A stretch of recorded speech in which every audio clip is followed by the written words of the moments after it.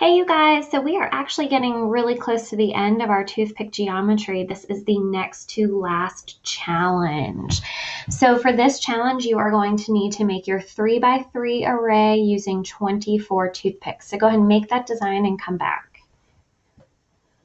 All right, for the challenge, today you are moving 4 toothpicks to make only 8 triangles and only 7 squares. So your design is still going to have all 24 toothpicks. You're just moving 4 of the toothpicks around. So again, you are trying to make 8 triangles and only 7 squares. And just like with some of the last challenges, don't forget that sometimes you can have smaller squares inside bigger squares or smaller triangles inside bigger triangles. So go ahead, pause this video, move 4 toothpicks to make only 8 triangles and only 7 squares. All right, so hopefully you did a lot of guessing and checking, didn't give up, kept persevering.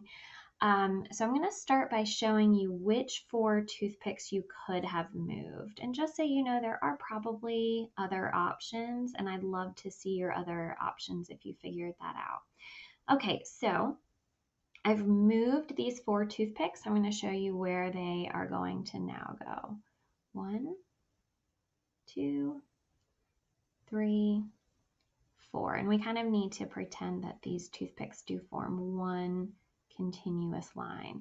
All right, so let's make sure that we do have 8 triangles and 7 squares. I'm going to start with the squares because those are just a little bit easier for me to see anyway. So I've got 1, 2, 3, 4, 5 small squares, this 6th square, and then actually the entire outline of the design is our 7th square. Okay, so now for the triangles.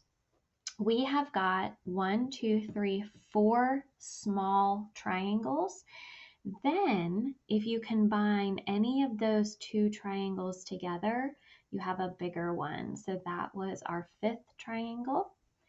Right here would be our 6th triangle. Right here would be our 7th triangle. And then our 8th triangle. See you again next time.